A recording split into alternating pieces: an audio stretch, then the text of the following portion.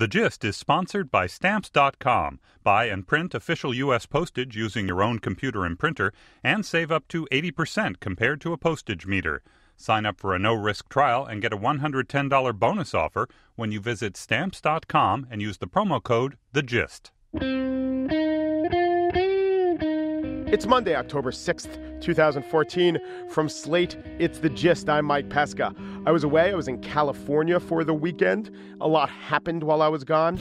Actually, news got to California. I mean, it happened while I was gone, but it happened while I was here. I'm going to talk about some guy dying in Florida. That happened just as much in California as it did in New York.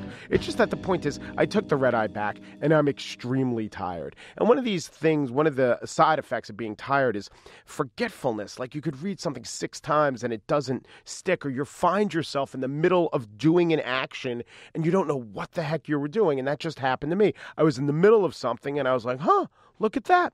I stare down. One leg is firmly planted on the floor and the other is just sort of hovering in midair. And I'm like, what was I doing? Why would I have one leg up like this? Also, my arms were kind of swinging in like this swingy motion. And then it hit me. I knew what I was doing. I was walking. I was lifting my leg and then trying to bring it down again, an upstroke, downstroke thing. But now I had to figure out, all right, was I in the upstroke or the downstroke? So I looked down and I noticed my plant leg was in front and my up leg, the one that was in the air, was a little behind the plant leg. So this means I was lifting off. And so I figured out, what should I do? I should finish the process. And then I put my other leg down and kept repeating it. It became involuntary after a while, but right in the middle of it, it was very freaky. So what happened while I was away? Well, Baby Doc died. Jean-Claude Baby Doc Duvalier, the formerly repressive, but perhaps more importantly, incompetent dictator of Haiti. He's gone. Baby Doc gone. The whole Baby Doc thing, I know why he was called that. His father was Papa Doc. His father was a real doctor. The kid was just, he was 19 when he became president, I think. He didn't know what he was doing. He was just a rich kid who was terrible at his job. But I do think the whole Baby Doc, Papa Doc thing was trying to cute him up a little bit, right? Baby Doc was a title invented by cynical journalists, but it did seem to give him a hint of smurfiness, benevolence, maybe even a little wisdom, and he really lacked that. If you want that, if you want to brand yourself as a guy people can trust, don't do the Doc name. Here's what you do. You do what the president of Estonia has done. This guy is alleging that Russia is bullying Estonia and that the Russians have detained an Estonia security agent. The Estonia president is a sympathetic figure because of a few things, like Russia really is a bully, and because he could document all the allegations that they've made against Russia, but also because President Tomas Hendrik Ilves wears a bow tie almost all the time. You can't find a picture of a guy without a bow tie.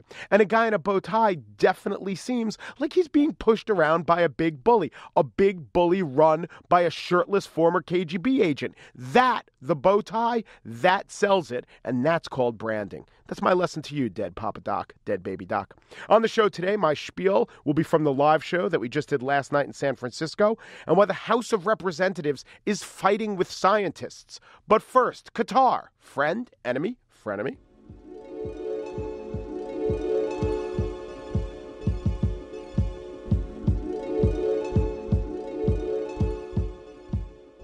The United States' largest military base in the Middle East is not located in Israel or Saudi Arabia or Jordan. It's in Qatar. The largest voice of the Arab world to the outside does not emanate from the most populous nation in the Middle East, Egypt. It's Al Jazeera, and it's based in Qatar. When the U.S. wants to negotiate with the Taliban or other Islamic extremist groups, it often goes through Qatar. When American journalist and author Peter Theocritus was freed by Islamic rebels in Syria, who negotiated that? Qatar. But in order to have this sway with radical elements throughout the world, it means that Qatar has to have dealings with radical elements throughout the world. Should the U.S. consider Qatar a friend, an enemy, a frenemy? Jeremy Shapiro is a fellow in the Brookings Foreign Policy Program, and he joins me to discuss, is Qatar our frenemy? Hello, Jeremy. Hi, thanks for having me. Absolutely. Tell me about the emir, the ruler of Qatar, the ruling family, how they come to power, what are their motivations?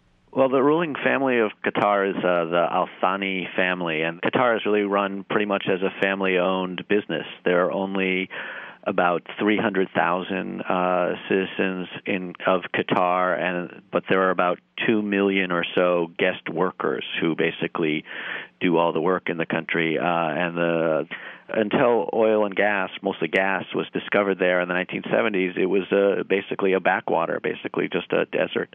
But in the past 30-plus years, it's exploded into a very modern state on the backs of this incredible gas resource, which has basically enriched every citizen of the country. It does seem to me that a lot can be explained by the Qatari royal family's relative youth. They're the new kid on the block. So not only does that allow them an inroads to undercut the ancient Saudis, which not only have old rulers, but there are so many, princes that do a lot of sharing of the wealth. And also, they don't have a history with the Muslim Brotherhood of fearing or thinking of the Muslim Brotherhood as a rival, right? Most of these other Middle Eastern dynasties have feuded and suppressed the Muslim Brotherhood because at one time the Muslim Brotherhood was a threat to them.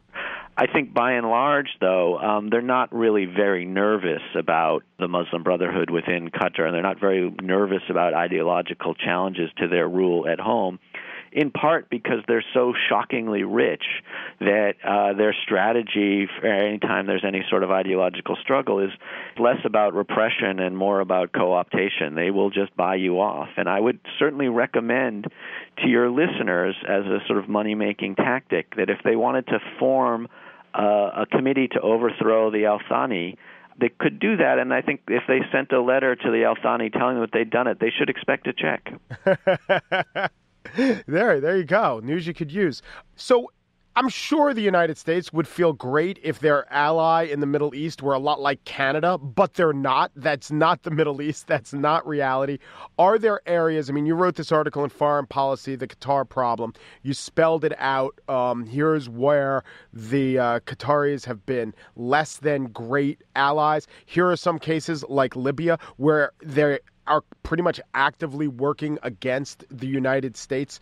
Are there areas of particular concern and particular opposition to U.S. foreign policy?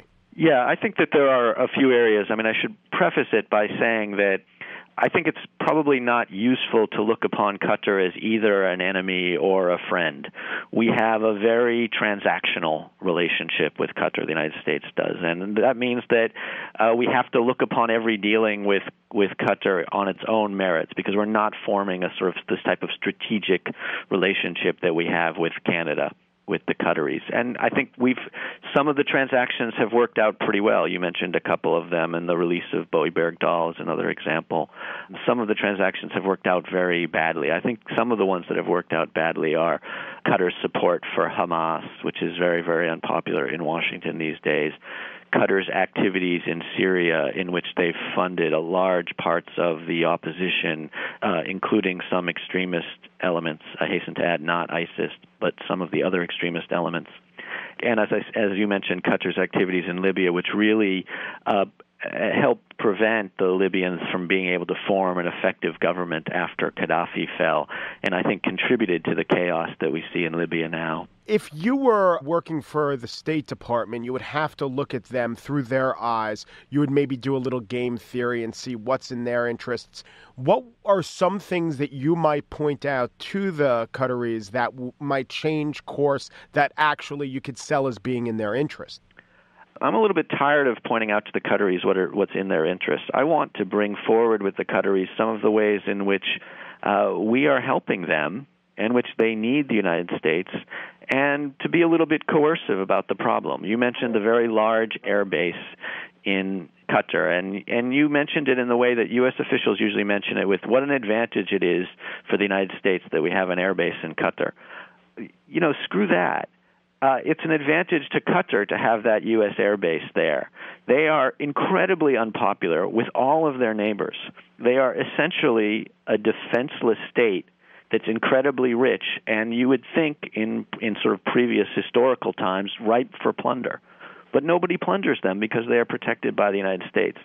That is a huge benefit that the United States gives to Qatar, and we should be getting more for it. We could pick maybe a couple rebel groups in Syria and say, that's it, no more funding of them. Or we could say simply, look, if you want to fund rebel groups, hand us the money, and we'll find the appropriate place to put it, and we'll definitely mention to them that it came from Qatar. Is Qatar a better ally, transactional as they are, for the United States than Saudi Arabia?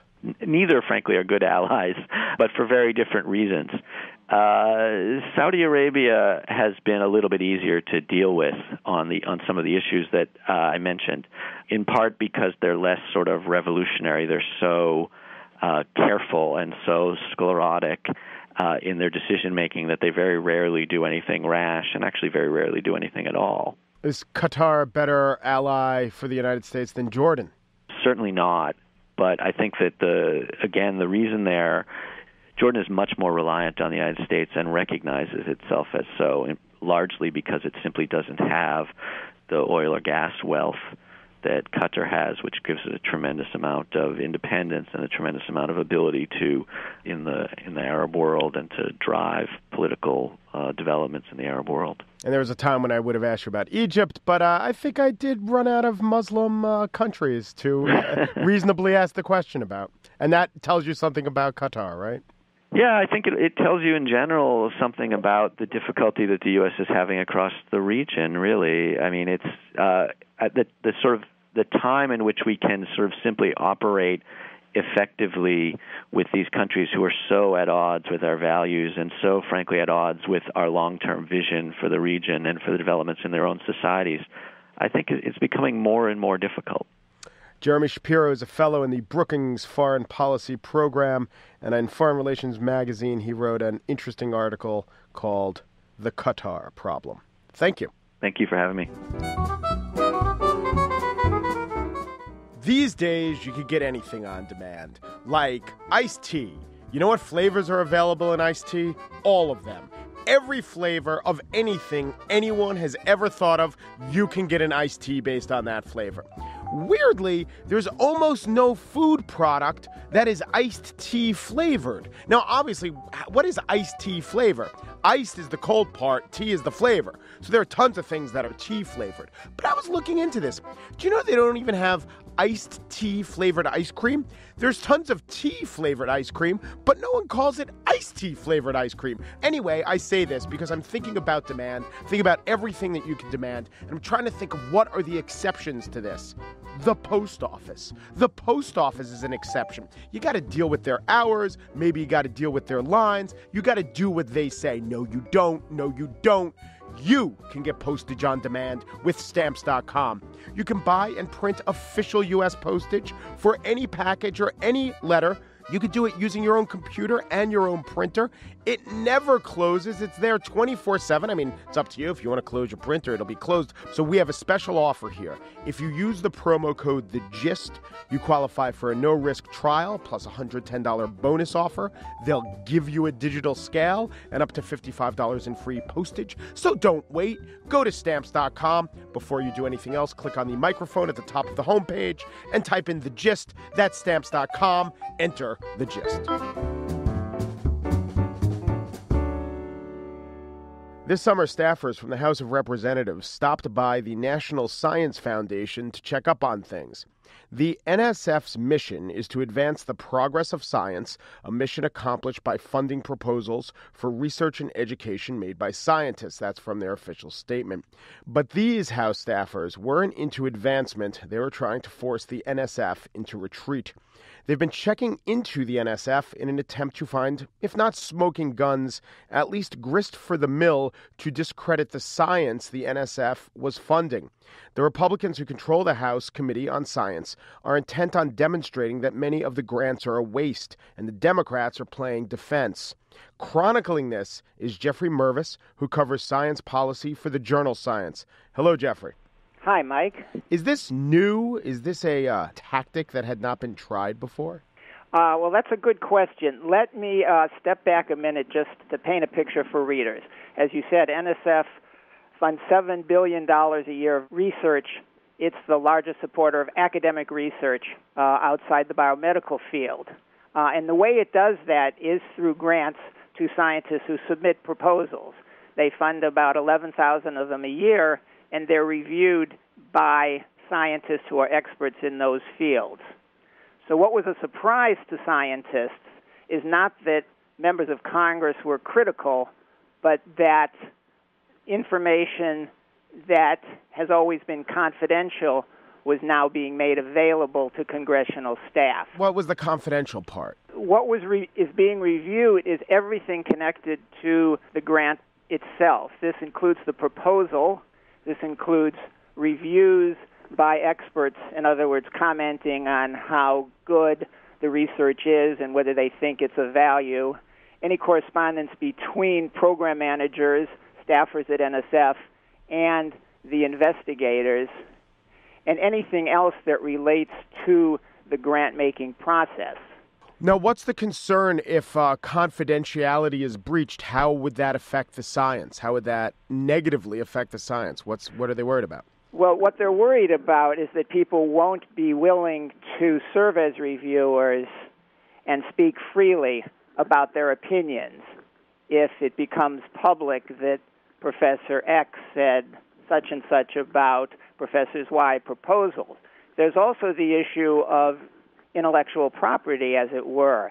If I'm a scientist who has a great idea and I submit it to NSF and it's not funded, I want to keep that idea because I may want to try to get funding elsewhere.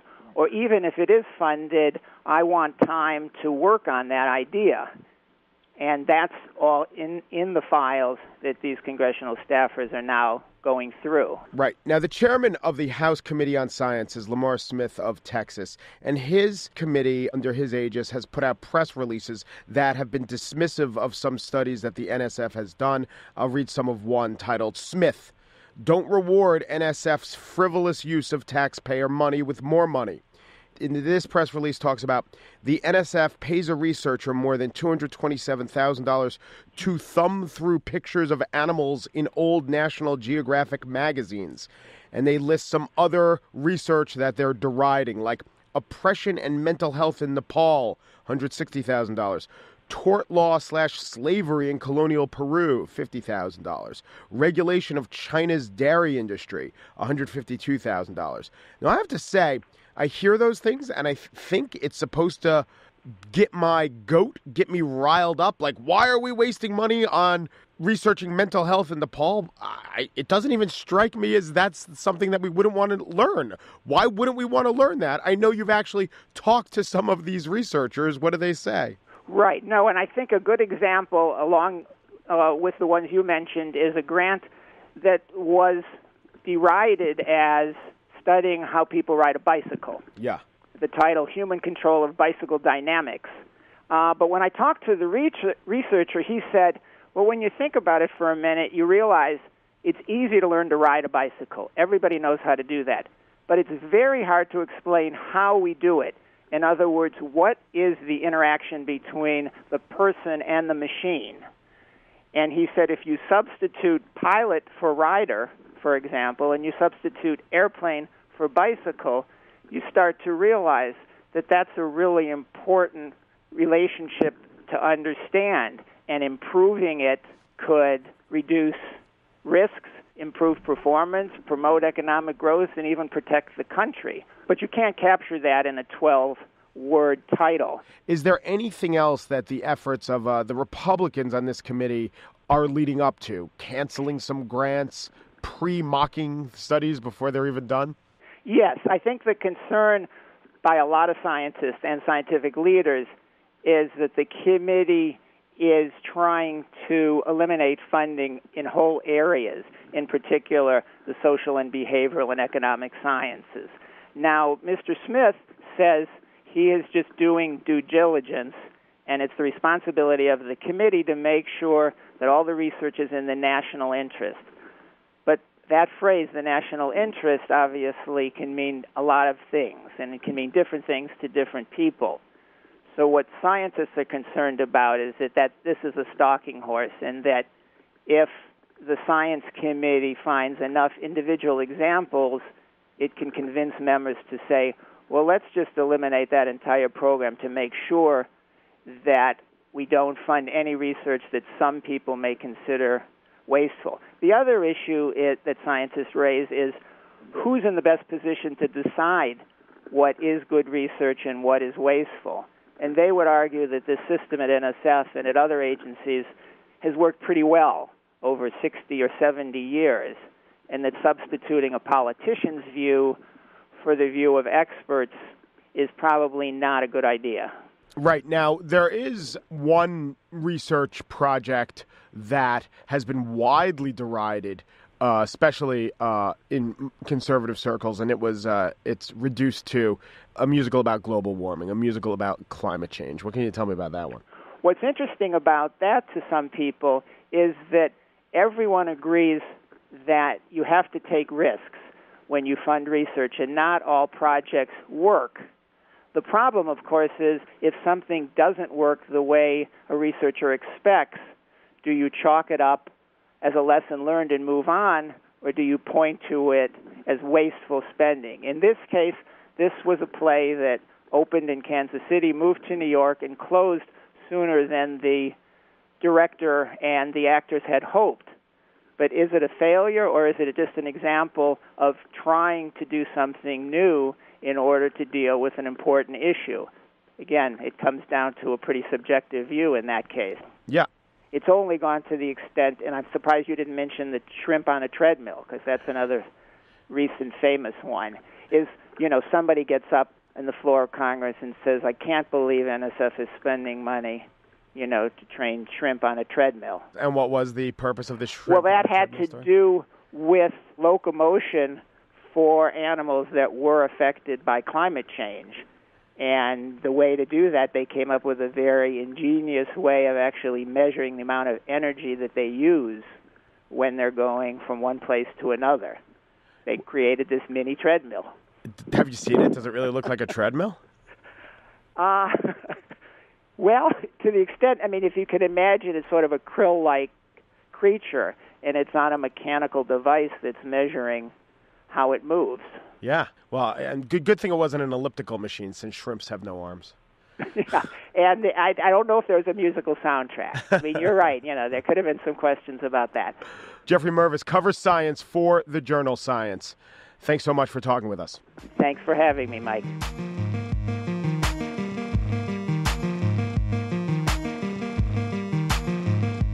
And now the spiel. Well, this is actually a pre-spiel. I just want to set the scene.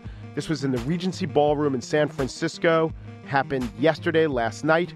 I flew in to do this show the day of. That's really all the context you need. Enjoy.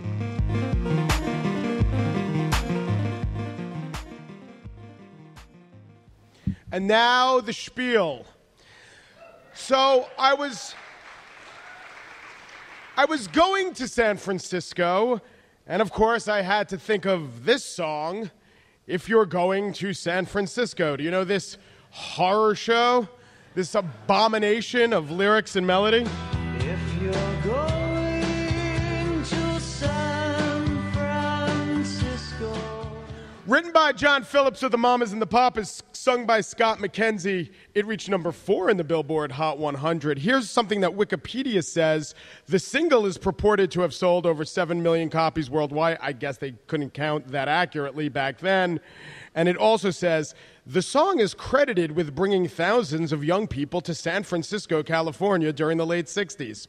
I'd have gone with the drugs first. Maybe drugs, free love, then drugs, free love, a message of social justice. Well, drugs, free love, message of social justice, other better bands singing other better songs, then other different drugs, and then maybe the drugs, and then maybe that song brought people to San Francisco. But what this song brings to mind to me is the albatross, the yoke of having a totally unloved and totally pointless municipal anthem, an unasked for municipal anthem. Now, some cities have anthems. I'm from New York. Obviously, we have a number of good songs. In fact, so many songs about New York that each month in New York gets its own song. I like New York in June. How about you? Specific parts of New York get their own song. The sidewalks of New York get their own song. But if you go down the list, as I have, of the top 10 metropolitan areas in the United States, you find that some have had unwanted municipal anthems thrust upon them. I count Los Angeles, the Randy Newman song, I Love L.A., and you have to sing that if you're in Los Angeles, and when the Dodgers win, they sing it. But you know what? In L.A., they don't really love L.A., It's way too cheery a song for what the locals actually think. Now, if we go to the third most populous city or municipal area in the United States, Chicago, Naperville, Elgin, some parts of Wisconsin, You have Chicago. Lots of great songs about Chicago. My kind of town, Chicago is. But then you have, perhaps by now, an unwanted municipal anthem. I'm thinking of the song Toddlin' Town. Not so much the anthem, not so much the song, not that bad. Really just one line in the song. I saw a man, he danced with his wife in Chicago, Chicago, my hometown. I saw a man, he danced with his wife. This is notable somehow?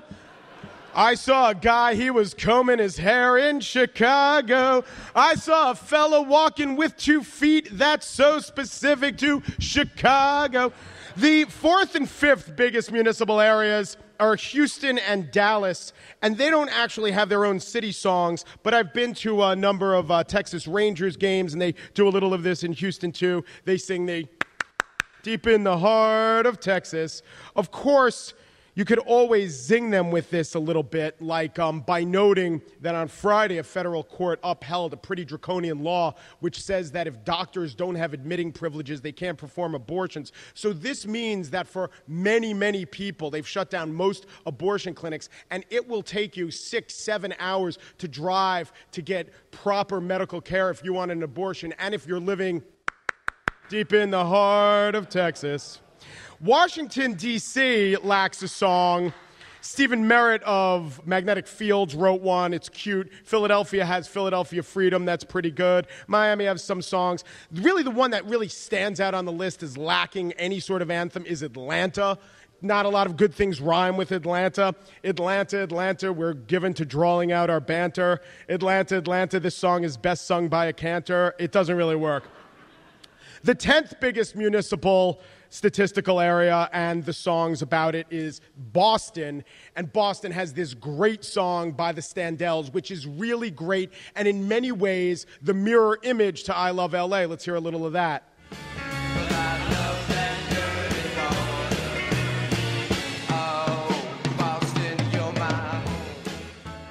So in LA, they have a beautiful city, but they hate it. In Boston, they're acknowledging the decrepitude of their town, but they love it.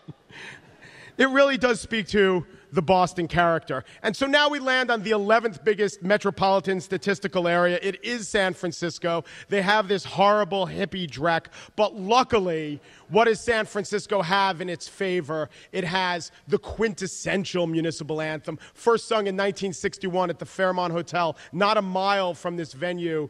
It is, of course, I Left My Heart in San Francisco.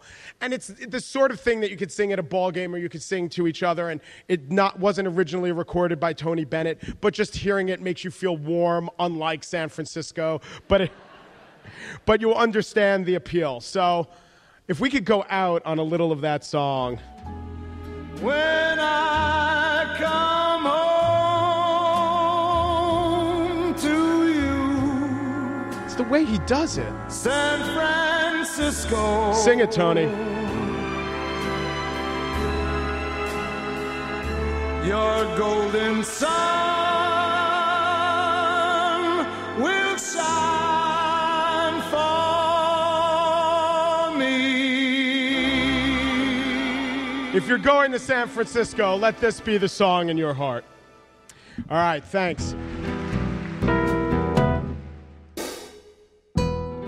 That's it for today's show. Andrea Salenzi produces The Gist. She's never been jet-lagged, but she has been lollygag-gagged. That's when she was bound by a previously existing agreement not to speak of a co-worker's laziness. That co-worker was not Andy Bowers, who is executive producer of Slate Podcasts. He was once so tired, he forgot where he parked his car in Germany, so he just left the country without finding it. Actually, that was me. That actually happened. True story. We're on iTunes. We're on SoundCloud. On iTunes, give us a review. Do something else with us on iTunes or anywhere else that you listen to The Gist. This is my short pledge drive spiel. Sign someone up for The Gist. If you listen to The Gist and know someone who would like it, don't just recommend it. Grab their phone and actually download The Gist for them. This is the most helpful thing you could do. It helps the show to an immense degree. And I know that you want to evangelize on our behalf. We really thank you for doing that. We are on Facebook.com/SlateGist. Our Twitter feed is SlateGist. Email thegist@slate.com. You can sign up for an email that comes to your inbox at slate.com/gist email. And we're also on Yo. I want to plug plug our 2 live shows on Wednesday. I will be in Brooklyn with Hang Up and Listen. Come out. We'll be talking sports with Roy Blunt Jr., the author. The Slate Culture Fest, same day, this Wednesday, the 8th. We'll have 2 guests live in L.A., one's Natasha Lyonne, the other is Jenny Slate. Funny, in this case, also meta. Slate.com/live has all the information about both of those events. You know, I've gone into so much sleep debt, I'm actually under sleep water. So I'm just going to walk away from my body. I'm going to let squatters rummage inside here and eventually set up a meth lab in my sternum. It can happen. Thanks for listening.